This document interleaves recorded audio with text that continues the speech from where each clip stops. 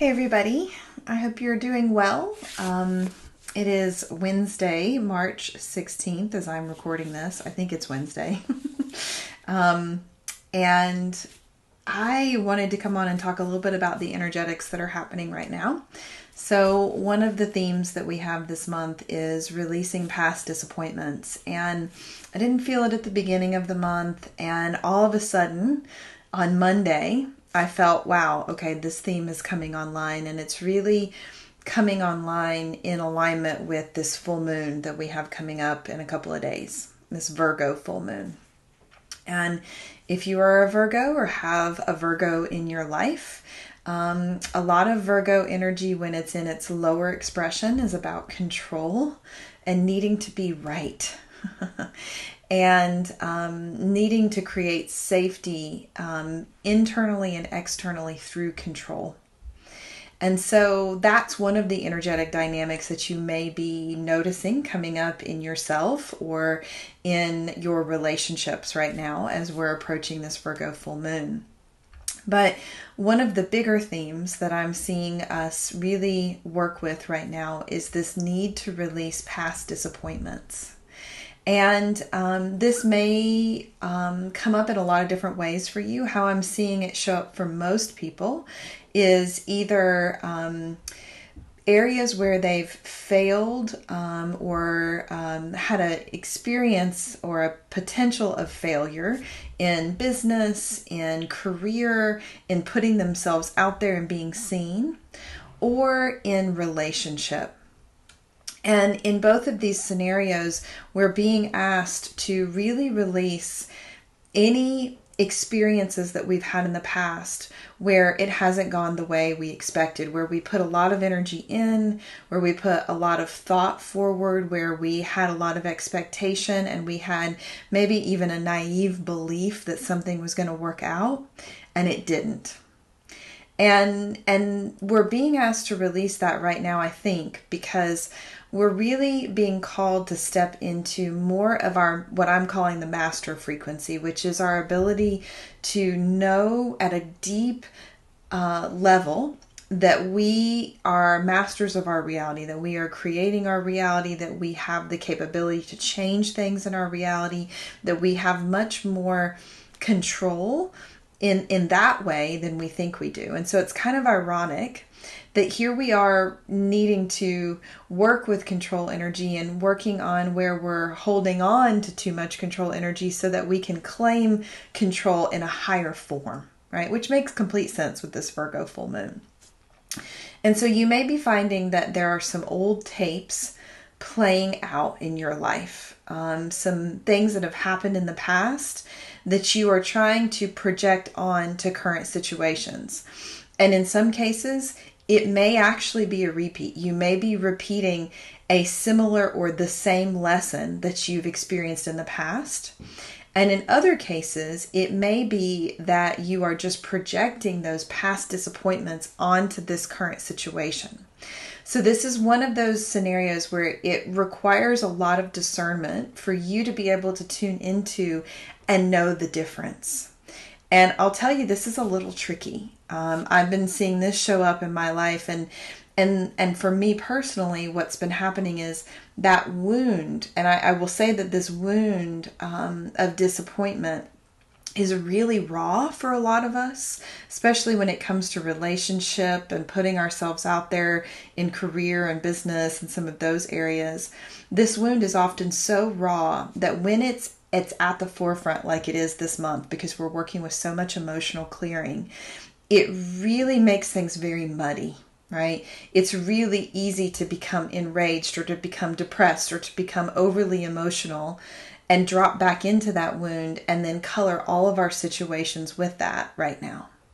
And so it requires a lot of slowing down and a lot of going inward, journaling, having conversations with somebody that you really trust who's maybe more neutral, For me, one of the ways I've been working with this energy is like taking the ability that I have to step out of my body and do some clearing on my body and run some clear energy through my body to release the trigger is one thing that's really been working for me. So those of you that are channelers or able to be in your astral space, stepping out of your body and letting your body just clear energy, is a great way to work with this too, right? We got a lot of Pisces, so it's easy to be out of body right now. So use that to your advantage, but don't go into a place of pure projection or pure escapism. We have to learn to walk the middle road of really seeing the external landscape, assessing what's happening around us, hearing what people are mirroring back to us, hearing their hurt,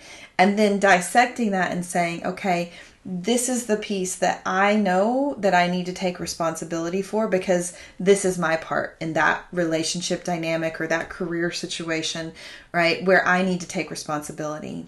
Getting really clear on the piece that we need to take responsibility for and letting the rest fall away, right? And if you are still holding on to a lot of your past disappointments, then that clarity can be really hard to get to. And so I want you to think of it in this way. All of these times where you've put this effort in and this energy in and the person didn't show up or the thing didn't happen or it didn't manifest or it didn't quite come out the way that you expected, all of those things are in the past. If you keep creating from that past frequency, you will keep getting more of that. And so we have an immense opportunity right now to slam the door on those energies and kind of use a little bit of the frustration energy that you may be carrying, that you have been reliving this dynamic over and over again. Use that fire, use that frustration to say, you know what? I am done with this dynamic. And I'm tapping into that energy myself personally to clear out some pretty long-standing 37 years worth of certain dynamics in relationship in my life. And it's that frustration energy brings in courage and it brings in strength if we can harness it correctly. And so if you can tap into that frustration of, gosh, I've lived this and lived this and lived this and lived this and I don't want to live it anymore, as a way to say, I release whatever truth, whatever frequency, whatever part of me is holding on to that wound. I just let that part go. And here's the interesting thing, when I've been working with clients on this and saying, hey, this is the dynamic, you're back in it again. Are you happy about that? Do you want to be in it? Oftentimes I'm being met in session with a lot of resistance from my clients of like, yeah, I know I'm back in it, but I don't know how to get rid of it. And I don't really know if I want to get rid of it, right? And so there may be a part of you that is in resistance to letting go of these disappointments because you think that you're protecting yourself by holding on to all of these situations. But really what's happening when you're holding on to all of these situations and all of these dynamics where you have been disappointed and hurt and betrayed is that you're calling more of that into your life. So don't hold a grudge right now. This is not a time to be in a place of, I'm not letting go. This is protecting me. Because if you defiantly sit in rage in that way, then you're going to lock yourself into another cycle with this pattern and this dynamic. But if instead you use that frustration and you use that energy of irritation of, gosh, why am I back here again? To really go inward and examine, why am I back here again? Use that fire to burn away all of the bullshit that you've been telling yourself and projecting onto other people, and get real and take responsibility for what your part in whatever this dynamic is. And I know that that's a sticky place for some of us, because some of us take too much responsibility and we give everybody a free pass. And so everything that I'm saying has to be done in balance. This is going to require you all to pay really close attention to things right now. And you know, Virgo energy, the other part of it, I happen to be married to a Virgo, is that they can be very detail oriented in things that they care about. And when it comes to things that they don't care about, they may not be as detail oriented. It may not be a priority for them. And so it will be up to you to make this something that you care about. It's really easy to say, well, I'm back in this dynamic again. I guess I'll go through it one more time and maybe I'll not pay attention to it this time either. So you have to decide, you have to make a conscious decision right now that if this dynamic, this relationship dynamic, this abandonment pattern, this feeling of not being heard, this feeling of not being seen, this feeling of not being enough, however it's showing up for you, this feeling of needing to support everybody and never getting supported yourself, whatever that pattern is, you have to decide that you're going to actually take responsibility and say, I'm ready for this to clear. I'm ready for this chapter to close. I'm ready to look at this. I'm ready to get very in the weeds and in the details of the nit and gritty of how this is happening and why this is happening and why I've not been able to take responsibility for this in the past. You have to choose that. You can easily choose something else, right? I'm not saying that there's not another way. But you'll repeat the dynamic again and again and again until you make the empowered choice that you're going to look at what your responsibility is in this situation and only take responsibility for that. You cannot take responsibility for anybody else's pain or anybody else's projection. You can only clean up your house. And so, the last piece of this Virgo energy is, cleaning house.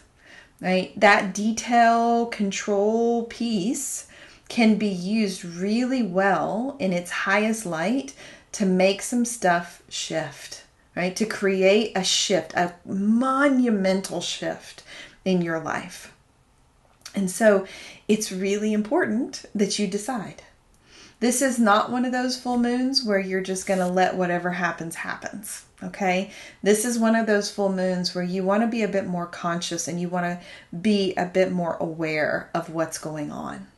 And that's a little challenging because we have all this Pisces energy that wants us to escape and pretend like nothing's happening and pretend like we're fine and make it all nice and pretty. Okay? So this is going to require a little bit of attention. You might need to carve out a little time for this, but I promise you, if over the next couple of days or even into the weekend, if you don't have time during the week, you can carve out some time to really get real with the dynamic that is repeating itself in your life and making a decision to take responsibility that you're going to let that go, that you're going to choose something different. If you can get into that space in the next few days, this is a huge opening. Okay, we're at a turning point. It was very clear going into March that by the time we got to the end of this month, we would have the opportunity to be in a very, very different state of being and frequency. So it's up to you. What are you going to choose? It's all your choice. How much work do you want to do? How much do you want to dive in? How real do you want to get with yourself? And what do you want to happen? So that's my little talk for today. I hope it lands for you. I hope it makes sense. I hope it helps you make sense of these energies. We are really stepping into master frequency right now, right? How can we be masters in our own life? And in that vein, I have a workshop coming up, a 3-night channeled intensive next week, next Tuesday, Wednesday, and Thursday, all about that. It's called Channeling the Ascended Masters. And yes, we'll be working with Ascended Masters like Buddha and Jesus and Mother Mary and Mary Magdalene and Saint Germain, Master Hilarion, all these different beautiful Ascended Master energies. But we're going to be working with them with the understanding and the knowing that we are also that. And really what we're going to be focused on is activating this empowerment energy, this master frequency inside of ourselves so that we can be conscious creators walking through the world, creating the new earth as our individual selves so that we can then begin to connect with community in an expanded way. So that starts next week on the 22nd. I will put a link to that below this video. And if you're a monthly Healing Circle subscriber of mine, you get $30 off. So check your email for that. And I hope to see some of you in that workshop. I hope you all have an amazing rest of your week. And thank you so much for tuning in. Have a great day. Don't forget to like and subscribe if you're watching this video on Facebook or YouTube. Thank you. Bye.